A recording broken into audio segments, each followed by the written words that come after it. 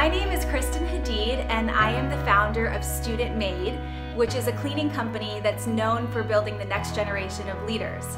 I started the company in 2009 when I was a student myself at the University of Florida and started cleaning houses as a way to make extra money. 11 years later, here we are.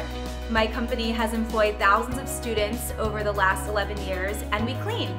We clean houses, we clean offices, we walk dogs, we house sit, we pet sit, and at the heart of what we do is we teach our people how to become the leaders that they're destined to be. So if you are a student working at Student Maid, you would be taking classes that have nothing to do with cleaning but have everything to do with success in life, where you would learn things like how to build relationships and how to give and accept feedback and how to find your strengths. And our biggest mission is to help our people develop these skills and then to launch them into the world so that they can make their mark on it.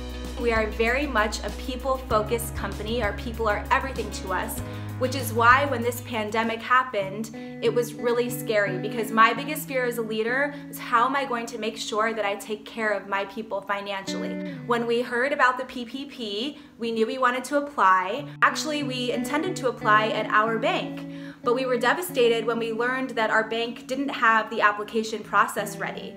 And so my CPA suggested that I call Brian at Florida Credit Union, which I did, and Brian was absolutely amazing. He made a really scary time a lot easier, a lot calmer. He walked me through the whole process, and it only took 10 days from applying to receiving the funds. So I can't even begin to express how much you all mean to us, Florida Credit Union and Brian.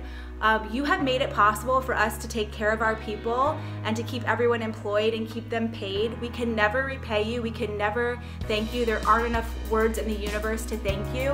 So just know that we love you so much, Florida Credit Union. Thank you, Brian.